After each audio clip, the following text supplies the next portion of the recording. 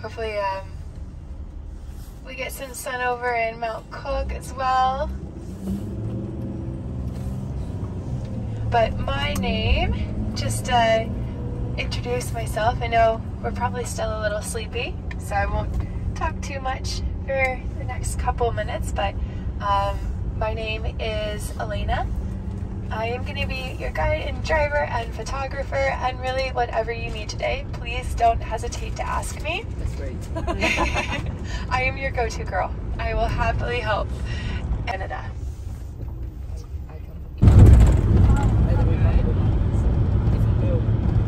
The mountains on the left, covered in snow. You might see some skiing up there. It's one of our other ski fields.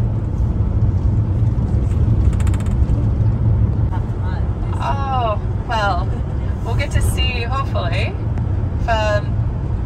The bungee jump is going to be on the left, so it's the first ever bungee in the world.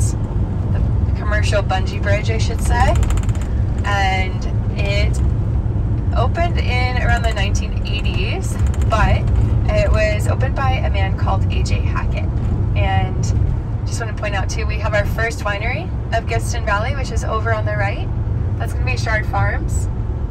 So, pretty cool. I'll get into the wine, but first, I'm going to tell you a little bit more about Bungee. So, being abused, and to get away from her husband, she climbed into a tree. She tied one of the vines around her ankles, and then when he chased after her, she leapt. The vine saved her life, and he leapt after her. He fell to his death. Bungee bridge is going to be on the left in 3, 2, 1. Wow. So this is the Kawarau River. From a platform, tie vines around their ankles, and then jump down and hope that they survived.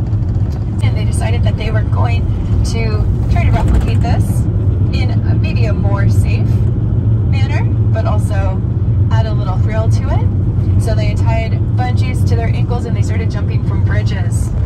And A.J. Hackett, he saw this happening and he decided that he would go ahead and try it as well. Loved it. And he decided to open up that bungee bridge. But we had, when he first opened it, no one wanted to jump from the bridge. They're like, why would we jump from a perfectly good bridge and pay money for it? So to incentivize them, what he said is you can jump from the bridge naked and go free. But otherwise you are paying the $85. I don't know if we have any Aussies on board, but you have to pay $320 to jump from that bridge. It's a 43-meter drop. It's a couple of seconds. We do have some other bungees around the area. The Nevis Bridge, or the Nevis, is, we're going to pass it up here in a bit. We won't really be able to see it because it's on private land, but the Nevis, for that, people are jumping 134 meters, so it's a 9-second free fall.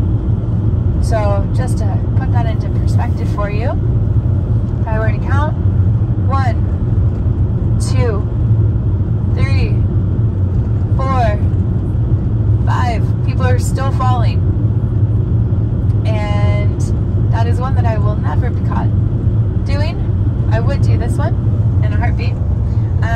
There is the Nevis swing as well, and for those who are wanting to do the bungee, I've heard that the swing is actually scarier than the bungee. So you may notice all of this fog over here, so that's all sitting along the Kawarau River. So just kind of hovering above the water. It's where the water temperature and the air temperature very different, so it's causing that layer of condensation and cloud. National blind taste test in London 4 times, and that has been won by one gentleman, Grant Taylor, and well, the award 4 times has been won by Grant Taylor, but also his partner Alan Brady has won the award twice as well.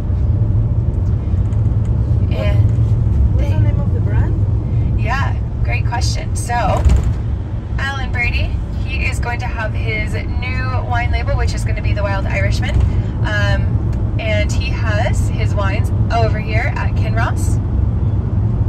And then same with Grant Taylor, he has his label that he has won 2 more awards with. It's Volley. So right here at Kinross is where they have it, and you can actually see the Volley estate where he has all of his vines. It's going to be right here on the right. So they don't, because his vineyard is so small, he doesn't actually have his own cellar door, so that's why he goes over to Kinross. We see the end of Gibson Valley where all of this fog is and where these mountains are. So pretty small, not a lot of hectares, but this particular area, this is a true continental climate, which means that we have really cold mornings, pretty warm afternoons, and then again it gets down and plummets at night into some colder temperatures. So makes it really difficult to grow grapes here. The only grapes that are going to grow and do well are going to be the cold weather grapes. So we have our Pinot Noir, which accounts for 70% of all of the grapes. I've only done it in Chile, and here.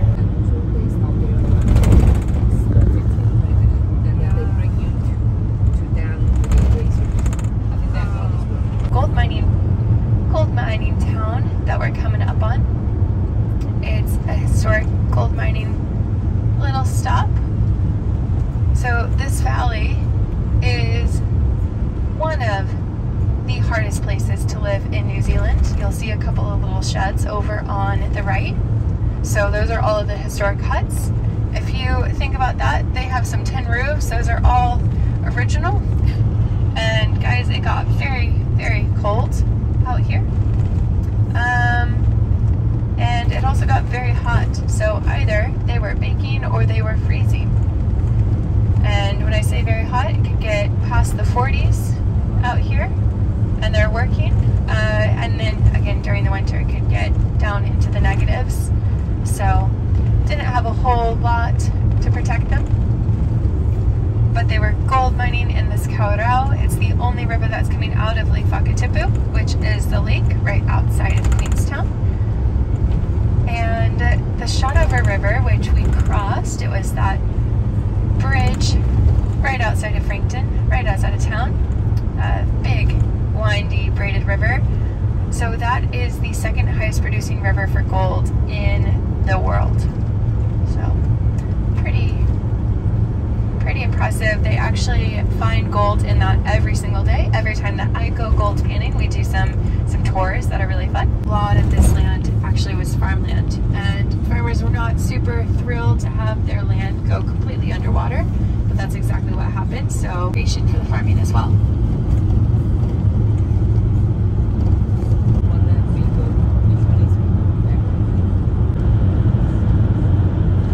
And all along that range on the left, just behind it, tucked behind the clouds, that's actually on the other side of it is one of our ski fields. Again, we have snow farms, so if we have any cross-country skiers, that is the place to go, is to snow farm. And that will take you to the Crown Range. Definitely recommend checking it out, going over there, getting yourself a burrito from Burrito Craft.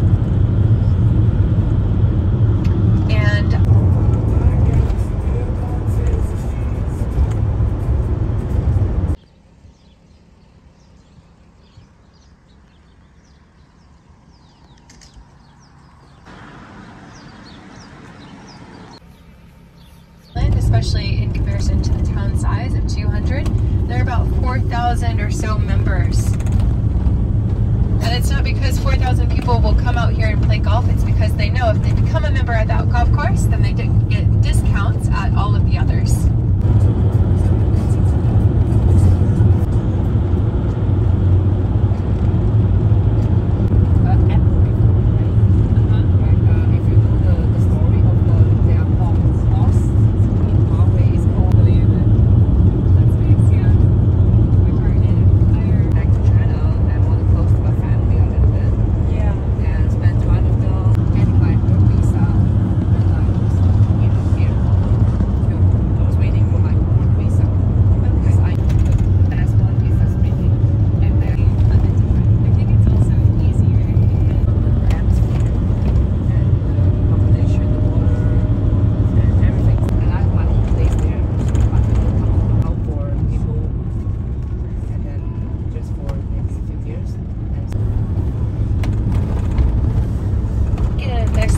Of the Lindis Pass, and all of these bushes all around us, these are actually a brown tussock.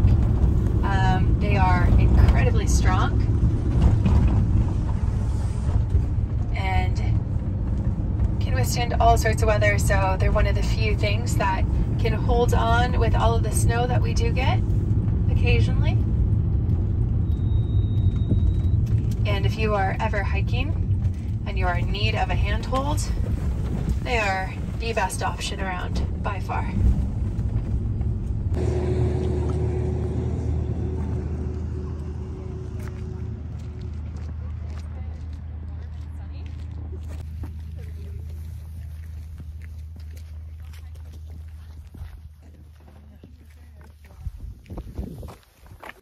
You actually have some of that. Yeah. 你去的季节有啥？还有那风吹草低见牛羊。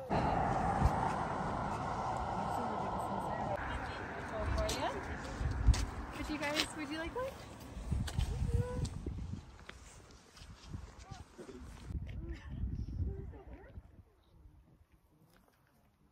Yeah. There's just so really that scared me. Like I was watching like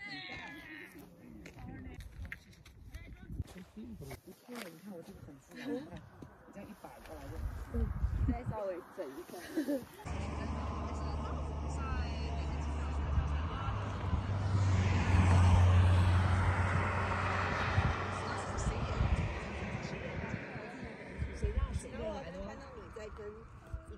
And let's do something, all the things. So what is the book that you're